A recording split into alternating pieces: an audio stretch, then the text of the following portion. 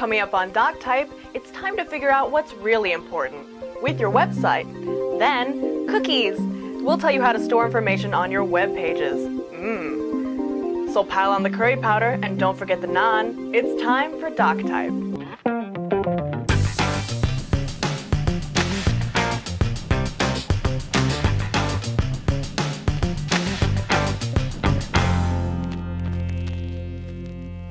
This episode of Doctype is brought to you by Colab and GoDaddy.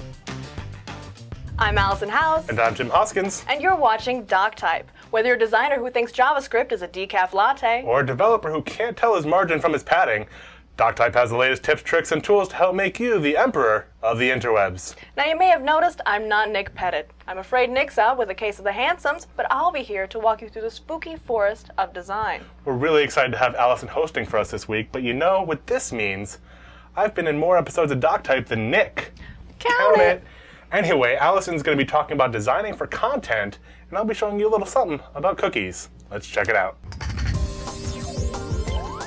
You may have heard the phrase, if everything is important, nothing is important. As a designer, it's vital to be opinionated about what content matters, then use that to establish a visual hierarchy. To decide which items on a web page are important, we have to assess their value. We do this by considering our audience's primary tasks on the website. Ask yourself, why is a user on this screen? What do they want to do? The content associated with those tasks has the highest value. Let's say we've been asked to create a blog. The content is a title, navigation, blog posts, calls to action, and a few items we often see in sidebars. To organize this content, we can assign a low value to items that aren't essential in helping the user achieve their primary goals, like these sidebar items. Keep in mind that every extraneous bit of information competes with important, relevant content. If you have an item that's nice to have but seldom used, consider eliminating it. After assessing your content in the context of the user's experience, you should have a clear picture of what's important and what's not. Once you've determined the importance of your content, create a visual hierarchy to direct the user's attention. This boils down to grouping relevant bits of information, then emphasizing your most valuable content and de-emphasizing the less important stuff. The elements and principles of design are the key to establishing a visual hierarchy. If you give two pieces of information the same visual style, you're saying that they're equally important. Smashing Magazine features a lot of content on its website, but does a good job of differentiating it using shape, proportion, and color. Most visitors are seeking blog posts, so each blog post title is larger than any other text on the site. Calls to action are clarified with the use of color, orange for the RSS feed, and blue for Twitter. Proximity and shape group like items. Finally, the less important stuff is smaller in size and lighter in color. Up next, Jim's going to whet our appetite with cookies. If you're in Orlando and you're watching this show, you need to be at Colab Orlando. Located in the heart of downtown, Colab Orlando has become a magnet for creative thinkers and entrepreneurs, like you and me. If you're just stopping by for the day, or if you're starting the next big thing, Colab has you covered. With affordable office space, high-speed internet, and a great environment built for collaboration, Colab is the best place to co-work. Even we work there now. And if you're not in Orlando, be sure to check out the new Colab space that just opened up in downtown Nashville. If you want to become a member of Colab, or if you're just curious, be sure to check them out at colabusa.com. If you want to remember any sort of information on your websites, cookies are the way to do it. We're going to take a look at what cookies are and how to use them in JavaScript. The web was designed as a stateless system, meaning that no information is stored or maintained between page loads. This system made a lot of sense in the early days when it was all about loading documents. But once we started wanting to build more complex websites that allow us to log in and do things, we needed a way to remember information between pages. Cookies are the web's answer to that problem. Cookies allow us to store small amounts of information in the web browser, and the browser will make that information available to the server and the browser when loading the site. This allows us to remember which Facebook user the browser is logged into, or what the last item you viewed was, or any other piece of information needed to make a site function. When setting a cookie, we assign a string to the document.cookie property. Now this string has a very specific format. First, we set the name and the value of the cookie.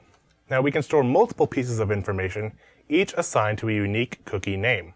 We say our cookie's name, then equals, then the value of our cookie.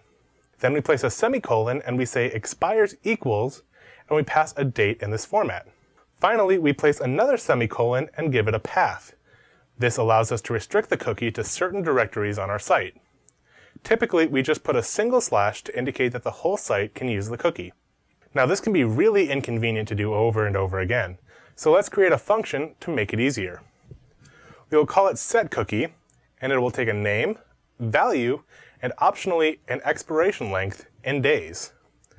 If we omit the expires clause from our cookie string, the cookie expires as soon as the user closes the browser.